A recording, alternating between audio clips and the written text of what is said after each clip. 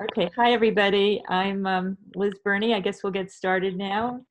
I'm your host right now. I guess we're a little bit concerned about the storms outside that we may lose power. So I don't know what to say if that happens, but I'll try to have somebody turn the hosting over to somebody else if that happens. And today we are very fortunate to have as our guest of honor the author and Rabbi Moshe Weisblum, speaking about this book, Ruth Talk, about the book of Ruth.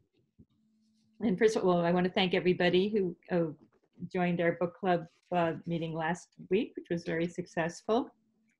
And what we've adopted to our sort of method here is that we'll have the rabbi first speak about his book, some of the themes of it, whatever he'd like to speak about it, for about 15 minutes, could be a little longer if he likes.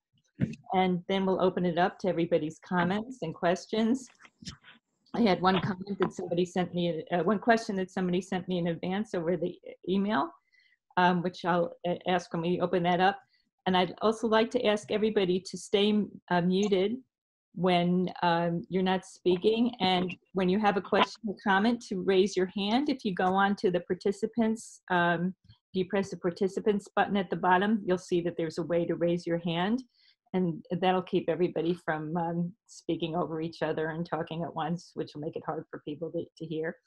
And we just want to ask that everybody keep your, it doesn't necessarily have to be a question. You can just make a comment, but to try to keep it relatively short so that everybody has a chance, everybody who's interested in speaking will have a chance to do that. So Rabbi Weisblum, please go ahead. Okay, very good. Thank you, Liz. Happy Pesach and Chol HaMoed. In my iPhone, I can't see everybody, but I assume that, oh, here's Berney. How are you doing? So good to see you. Okay, some of you I know. So hello, everyone. So good to see all of you. And it's a kind of time that it's hard not to say something that's not involved in politics or the situations, but I want to give a big yes for everything, particularly the part that you did for ZOA. I try also to help in all my connections and experiences, and hopefully that will lead all of us, and especially Israel in this scary situation, to better days. So I have 10 minutes? 15, whatever you like. 15, okay. So my name is Moshe Weisblum, and I'm in Long Island, New York. As you hear my accent, I'm from Israel. I'm 24 years in the United States as dual citizenship, and I served most of the years as a community rabbi. I was 5 years in New Jersey, 15 years in Annapolis, Maryland, and now I'm in Long Island, New York. I wrote several books. One of them is a small book, but carries, it's my favorite book because I'm totally subjective, but it's called Ruth Talk, and is a book that's dealing with the aspect of Book of Ruth in a different angle. Obviously, many of us have in the back of our minds the regular Mefarshim, the regular commentators on the Book of Ruth. And some of us who are very familiar, Jews and non-Jews, are very familiar with the biblical text and the different commentary, but with no doubt between the story of King David and its descendants and the story of the process of conversion and more, all based on the Book of Ruth. So what I try to do is to simplify the story of. Hello? Yeah, hi. Okay. Okay. Yeah. To simplify the story of Ruth to kind of very short. I don't know if it's the right way to say collection, but very short base of all the commentaries and application to our days. There is a concept that many colleagues and many people misconstrue, which is the tikkun olam. I think many of you, maybe all of you, agree with me that there is a concept of tikkun olam that you hear constantly from different leaders who use and abuse in the wrong way. Some example is the BDS idea of tikkun olam, which obviously it doesn't carry the real tikkun olam, which we meant. Tikkun olam in the book of Ruth is the idea of transforming ourselves, helping those around us, and contributing to the betterments of the world. And that's basically the heart of the book of Ruth.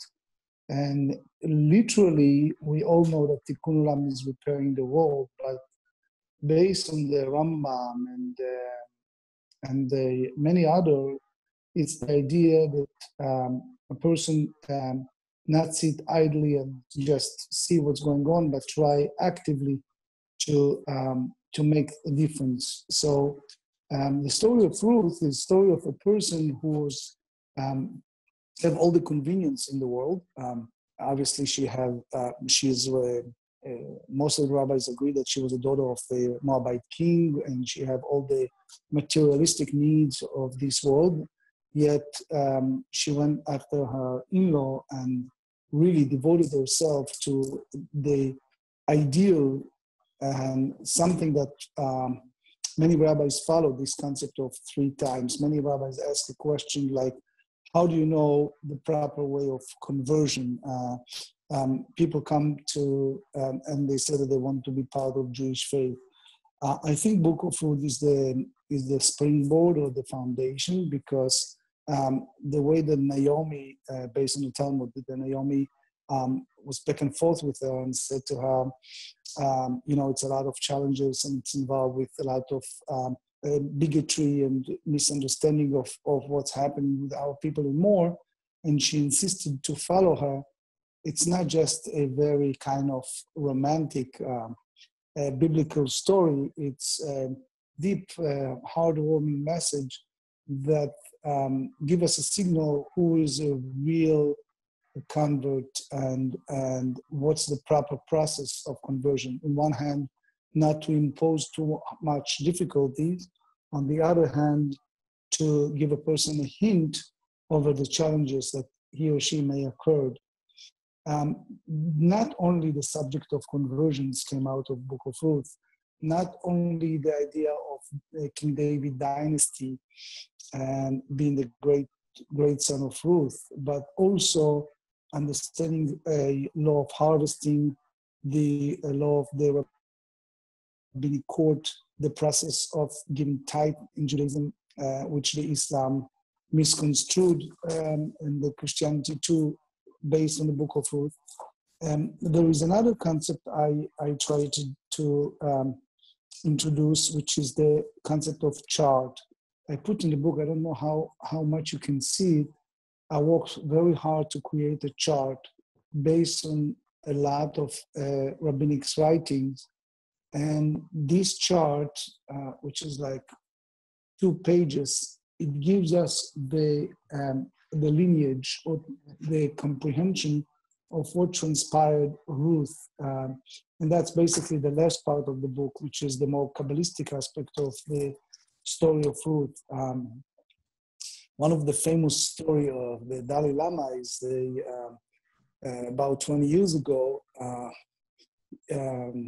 someone wrote a book about it. But anyway, he invites not only the conservative reform Orthodox rabbis, but also spiritual leaders of other faith. It was about a year that Dalai Lama invited all the big machers and big leaders from many different faith groups and asked them like all kind of common questions. To make long story short, he was very disappointed. The only one that brought him to some enlightenment or happiness was the rabbi, and rest in peace, I forgot his last name, Shlomi, something in Colorado, in Boulder, Colorado.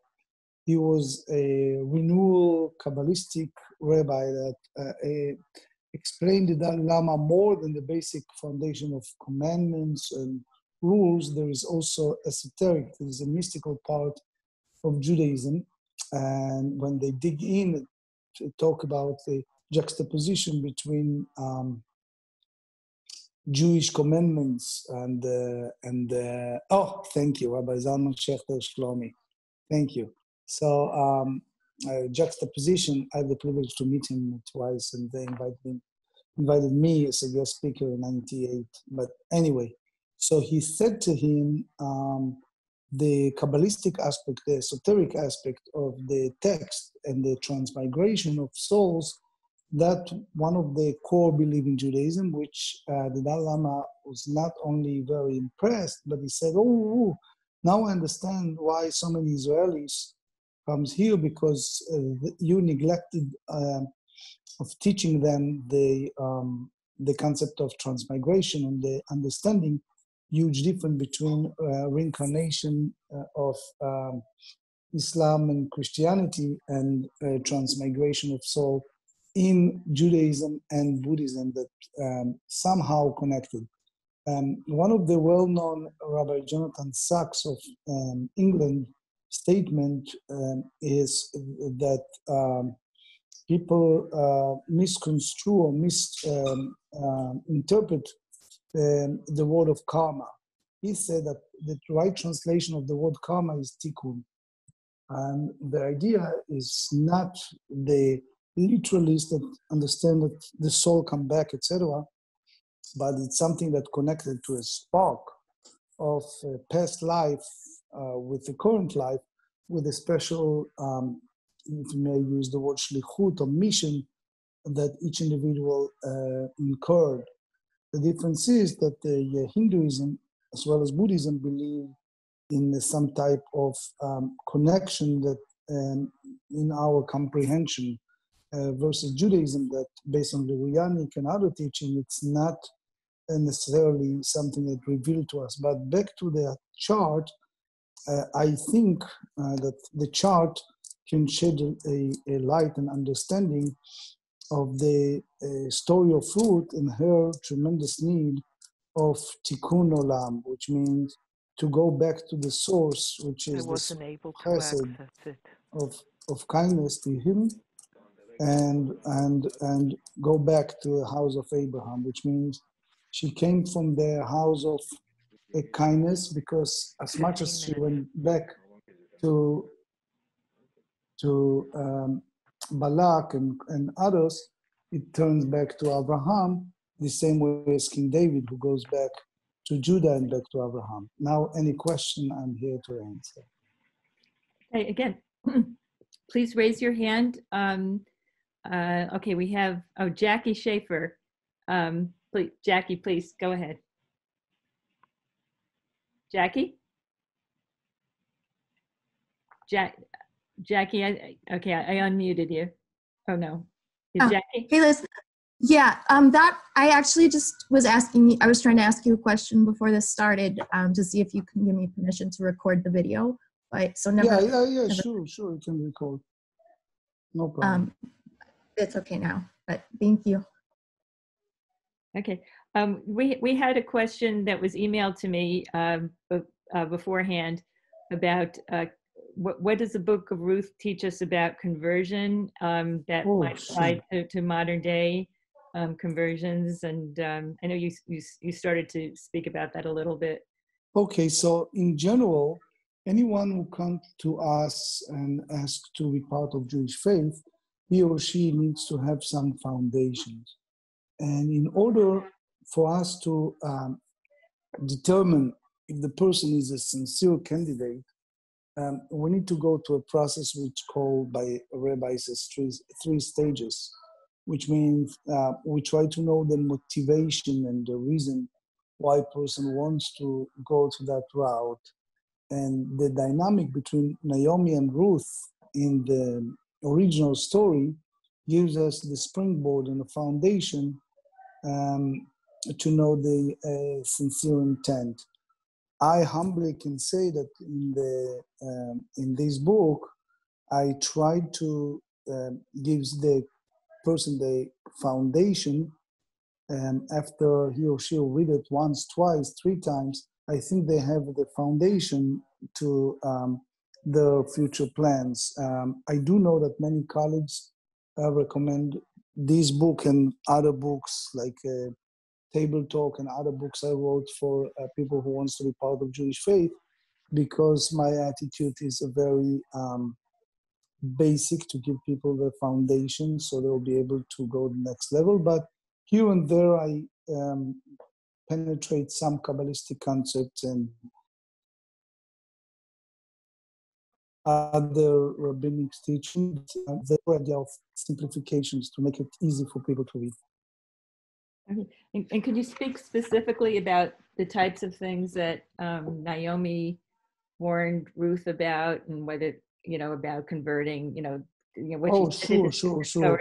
So in the back and forth between the two, Naomi tried to tell Ruth, listen, there's no reason for you to be part of Jewish faith. You came from a, first of all, well-to-do family, and you're still in the age that you can have babies. So why bother to travel with old lady back to the land of people who Moabite and Israelite not get along, if you read the text, and to go to a strange place, and it doesn't make any sense. You go back to your parents' house and you meet another man, and you open a new chapter in your life, which Orpah, the other daughter-in-law, did. Naomi have two sons.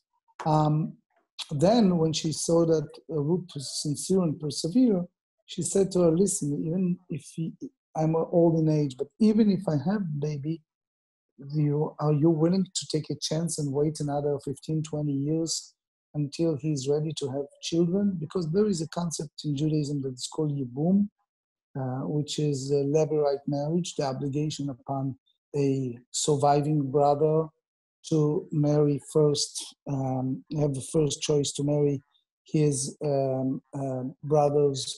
late brother's wife. And in short, she get out of Ruth the concept that she really meant to be part of Jewish faith because of ideology and philosophy and belief and strong roots of belief by the truth of Judaism, and no other materialistic or other motivation. So from that dynamic of talk between the two, which you can read both in the text, in the Tanakh, in the Bible, or in my book, you can understand this dynamic between the two.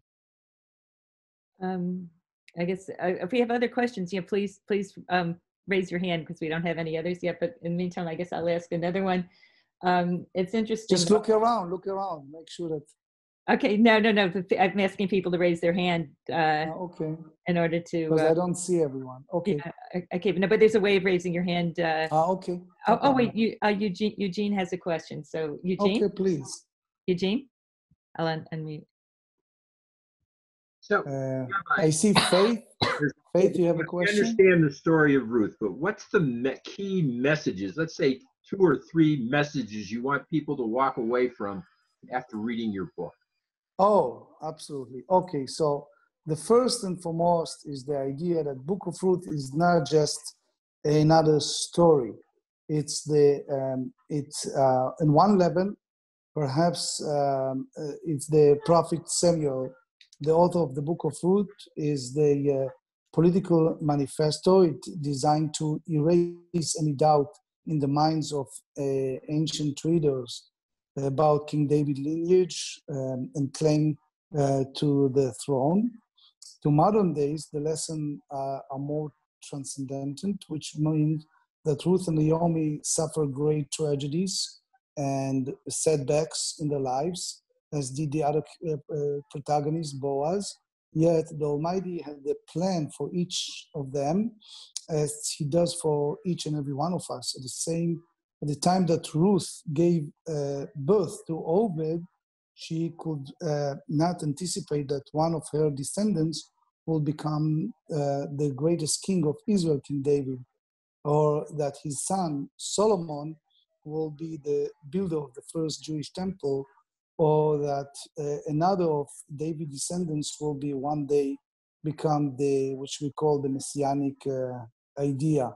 But if the only thing we learn from the book of Ruth is that life is fate and that everything is in God's hand, we are in a way missing the greatest lesson of all, that it is absolutely up to each and every one of us to make the world a better place for ourselves and others. And that the way we do this is through tikkun olam, becoming partners with God in repairing the world. And I think that's basically the core. Obviously, there is much more, but just try to give you the vignette. Yeah, okay, we have a few more hands up. Charles Greenberg, sure. Dr. Greenberg, hi, how are you? Charles. The question Okay. I have is, Rabbi, yes. what adjectives would you use to describe the characters in the book, the three main characters, I guess, Boaz and Naomi and Ruth, and what do they say and how do they behave, and how would you characterize them, and what is the message from their behavior towards successive generations and the Tanakh in general? What are they trying? What are the sages trying to tell us by? Excellent. This is a absolutely great question. The only thing is, Liz told me I have 15 minutes. Because this is a long one. I don't mind. Oh, no, keep going. It's fine. It's a very great, 100% great because question. this is a long answer. Oh, it's okay. Okay, I try to be succinct and short, but okay. So the book of Genesis, I like to try to start from there because you understand the answer from that point. The Bereshit, the Genesis, teaches that after the Almighty created heaven and earth and all their array, he, quote unquote, formed man from the dust of the earth, and he blew into his nostrils the breath of life, and man became a living thing. I'm sure that you remember that text from Genesis 2. So the idea is that the dust represents man's earthly, a physical nature. The breath of life that God blew into Adam's nostrils is, as the Kabbalah explains, God's own spirit, what we call the soul, in Hebrew nefesh or neshama. And these two aspects of man, the earthly and the heavenly, the physical and the spiritual, the touchable and the untouchable, are often in tension with each other. So if you go now to the opening verses of the book of Ruth, we see those protagonists, those names of Elimelech, husband of Naomi, and the two sons, Machlon and Kilion. You think that the leader of the Jewish community in Bethlehem, Elimelech, fled from his, what? Hello? Hello? I heard some noise. You hear me? Yes, go ahead. So a leader of the Jewish community in Bethlehem, Elimelech, fled from his home for the land of Moab, where it was a time of that everyone needs him. It was a famine in the land of Israel. And he forsake them. And there in Moab, Elimelech died. 10 years afterward, the two sons, Machlon and Kilion, married the enemy's daughter. They married Moabite women. And they too died, and leaving no children, no heirs. And now the problem is that nobody carries the family name. So all these three men are basically the core of the kind of personality that we can derive, how people put his or her physical needs above all else. Later, when you see the Boaz and even Ploni Almoni was unwilling to extend a hand to Ruth if it meant risking his inheritance to his children.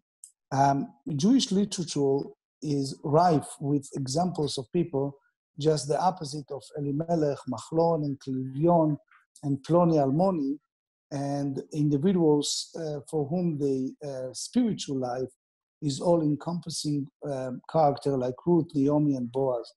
However, exemplified a third path that God has led out for us instead of our physical and spiritual natures, waging war with each other. So it's possible to live with them in balance. So now we go to your question about specific names. So Naomi, in her story, did not return to Bethlehem until she was sure that the famine had ended and food was readily available. And she encouraged her daughter-in-law to remain in Moab and return to their childhood homes where all their needs will be met. Orpah, the Chilion's wife, did in the end agree to remain in Moab, but Ruth, Machlon's wife, refused to abandon Naomi and insist on accompanying her to Bethlehem. So it is difficult to imagine Naomi traveling back to Bethlehem as an old lady by herself, but with Ruth's help, the two women enter and will be able to return to or to reach Israel. So obviously you see from their behavior and pattern of character how Naomi, in a way, depended on Ruth to provide for her need, and in turn, Naomi imbued Ruth with the love of Judaism and shared with her practical advice to attract Boaz's attention and win from him the promise of redemption. Again, you need to read the whole narrative to understand the dynamic between the characters, but Ruth, in a way, knew that her mother-in-law needed somebody to accompany her on her return and to provide for her once they reached Bethlehem.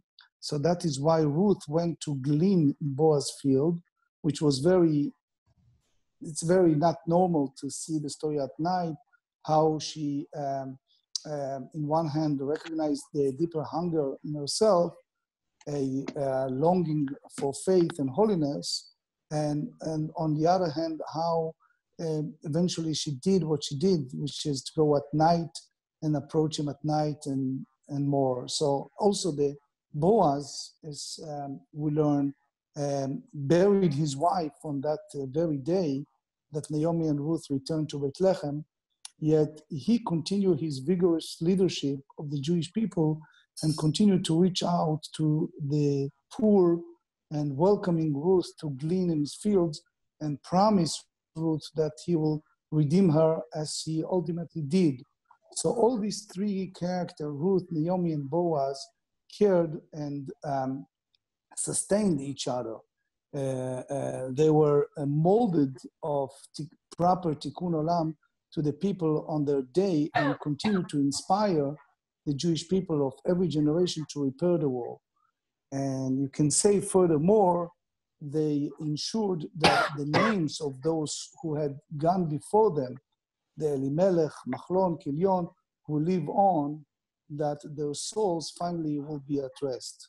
So you can go and say that the big lesson from all those names is just as the Almighty God implants his spirit into a person when he or she is born, it is said that God draws his spirit out of the individual upon his or her death. And once the neshama or the soul, right, is completed its mission on earth, it can return to God. And the more good a person does on earth, the more deeply he or she will come to God, and the closer that he or she to be with God, which is called Olam Haba, the world to come. So I just gave you a long answer to your question just to show you the protagonist and it's important as individuals. Thank you. Thank you very much. Thanks. Let me ask about another aspect. I see Tanya raise a hand. Tanya, right? Right. Let me ask you about another aspect of the book while we wait for other people to raise their hands, which is that how Elimelech leaves Israel, during the famine, and then Ruth comes back. Does this make does the story really tell us anything about whether it's okay to leave Israel at certain times, or whether people should have stayed? Whether excellent question, Liz. Excellent question. I'll make it short because I don't want to go on and on with time. People are busy. In general, the rabbis tell us in the Talmud that one should not leave Israel only if it's one of the three a rare circumstance. One of them, if it's a famine. And the problem with Elimelech, it was a famine, but he was very well-to-do. That's the claim, that he basically should be the last one as a well-to-do individual, and as a judge should be the last one to leave and forsake his people. But you can match the current events and certain leadership of people in the modern Israel to the pattern and behavior via negativa to those people very easily. Can I ask a question? Yes, sure. Okay. Yeah, I have some people who raise their hands first. Who's that, Steve? I'm raising my hand. Oh, okay. All right, Steve. And then I have Tanya, and I think one other person. Joe? Eyal. Oh, wait, I have a few people who've raised their hands now. So, Steve, go ahead.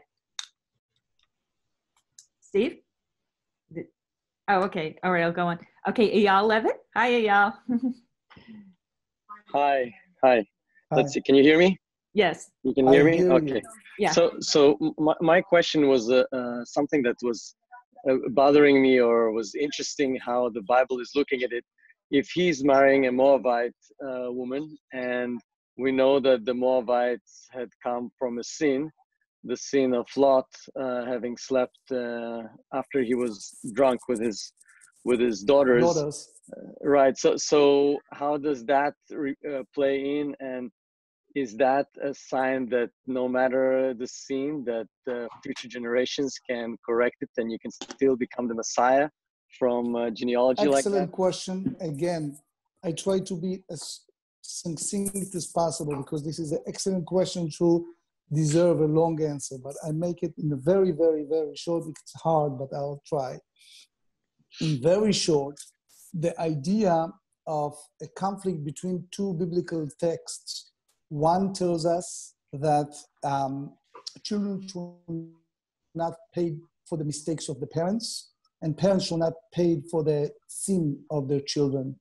Each should be punished accordingly. That's in the book of Deuteronomy. However, in the book of Exodus, they say that the Almighty God, after the golden calf, hold punishment for the second and third generation, which ostensibly it is some type of contradiction. Ezekiel, in his well-known writing, he was also a priest, and the Talmud explained to us that it's all depend upon a person's behavior. So if you have a grandson of Nazis that he totally changed, or she oppose the behavior of the parents and grandparents and show that they are different, the punishment that reflects upon the sin of the parents will not impose on them. However, if the children will continue the pattern of the parents, then they can get, in our simple language, anthropomorphically, punishment that the parents misdeeds. But in a very general understanding, we as individual has the capability, based on the book of Ruth, to change our lives. Every day we kind of born again. And every single day we have a golden opportunity to make the right choices that leads in a small scale to have a better day, and in a large scale to change our lives and life of others. So that's the short answer to a long question. Beautiful. I guess next, Wendy Honigman, and then after that, Tanya, and then Joseph. Wendy? Could the, I know that this is more or less an allegory, but after Elimelech died, could the famine have gone on that long that Ruth and her sons didn't go back to Israel? It sort of seems like, yeah, they left because they were starving and they left for a better life, but then once the famine was over, they could have gone back before they became entrenched in the community. I promise you, if you read my book, you have the answer. Oh, okay. You can tell us. Yeah, tell us. Tell us. Again, I try to do it in a very short way. It's a combination of two things. Number one of the things that, quote unquote, we blame that character is as a role model, as a leader, as a judge, he should not leave the country, especially not when they are in a great need and crisis. Two, even he left, and he left not just leaving, he left for the enemy.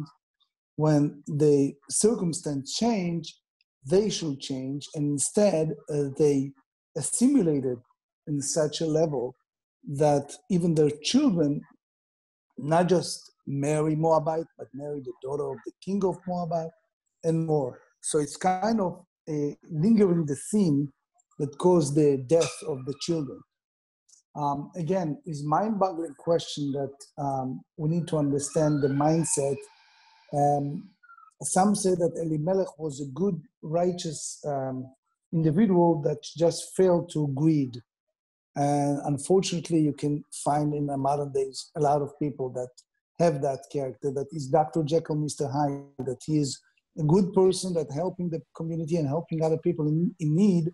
But when he's afraid that his own fortune may be taken from him, he all of a sudden turn his back and run away from his responsibilities. I understand that, but he died, and there is a widow with two sons. Why didn't she go back? The two sons were set up with their wealth of the in-laws, who was the king of Moab, and it wasn't a reason for them to live the convenience life. If you read the story of Ezra and Nehemiah, it was just an example when the Jews expelled from the land of Israel after 410 years of the temple, and they are in Babylon. It's heartbreaking story how Ezra and Nehemiah, which is the very end of the Jewish Bible, the Tanakh, two leaders try to convince the Jewish community in Babylon, who was well established, to go and return to Israel and use the special permission that the king of Persia allowed them and rebuild the second temple. And Ezra and Nehemiah described how, we hold the spear against the Samaritans in one hand, and we only get the check, which means literally they went to those well-to-do people and they said, here is the check, leave me alone. I don't bother to ascend to Israel or bother to fight a war, or bother to build another temple. I'm comfortable whatever I am. It's no different now. Yeah. Many rabbis say that it's deja vu and the history just keep repeating itself. Next is Tanya, and then after that, Joseph. Yeah. Do you hear me? Yeah. You told me I have 15 minutes, Liz. What? Yeah. I wonder, and Ruth gave, an incredible lineage. Yeah, that's, but I wonder, descendants of Ruth, and especially Tsar David, did he experience any problems being a grandson of a convert? Sure, the Talmud, again, you have to read my book. I put the tamtit, the synopsis of the Talmud that describe the difficulties that David went, not just David, let's go back. Samuel, who wrote the book of Ruth, according to the Talmud, went through the whole idea of proposing after King Saul, a king that was a descendant from a convert was a question those days. And the Talmud described how some opposed, like Doeg and others, and it turned so nasty and so bad that someone stood up with a spear, with a big knife, and said, anybody who doubts David's lineage will going to be killed. In those days, the lineage of David was questioned because of Ruth. Many rabbis hold, many, including ultra-Orthodox, that the whole purpose of Samuel writing this book is to clean the air and clean the lineage of David, and he is right, because all the Jewish prayer books and the book of Psalms and so many more is based on King David. And if you tell me that the conversion is illegal, or immoral, so you challenge the whole core of Judaism. And that's the reason why the Talmud said Samuel decided to write this book. One of the reasons, or the key reason. Great question, Tanya. Yeah, excellent. Excellent question. Joseph? Yes. My question to you is based on your previous answer now about questioning David's lineage. Based on that, two points I want to make. Two questions actually. How would Ruth fare in today's rabbinical courts as far as getting converted today, and also based on questioning David's lineage, there is a concept in Jewish law called ZOA Yisrael. How come that's not used that often? Okay, so it's a good questions. I answer in the book, but I give you just the abbreviation. The question number one is, today, unfortunately, there is a lot of politics, and it's a lot of other motivations that involve with some of the rabbinic courts. And this is one of the things that I really hope that will change. But obviously there is a lot to rectify. The question that come up constantly is who is Jewish and who is the right to convert and what's the right process, and more is based on that ancient question. So obviously there is no clear-cut answer to this question, almost like saying, depend whom you're asking, who is the Bet Din or the rabbi you ask the question. Hopefully one day it will change. As far as the ZOA Israel, this is almost like Kabbalistic question. You're asking about the core, the lineage.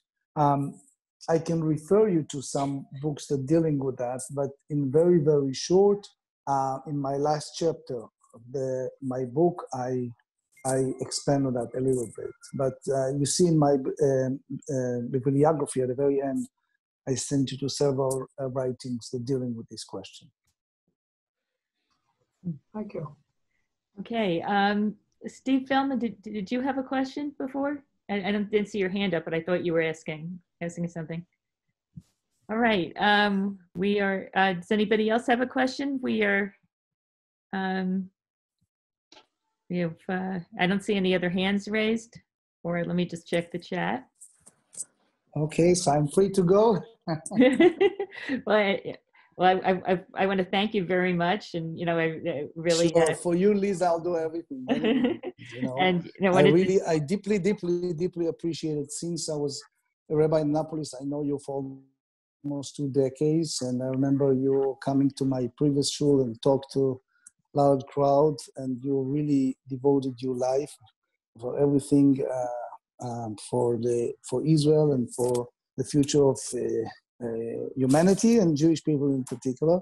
I want to bless you and everyone that this sadness and this virus and this situation will dissipate soon, and only good things should happen to all of us. No, I'd like to just thank everybody for being on the call. Sure. You, and Rabbi. if you want to get the book, you can contact Liz or me or Amazon, whatever.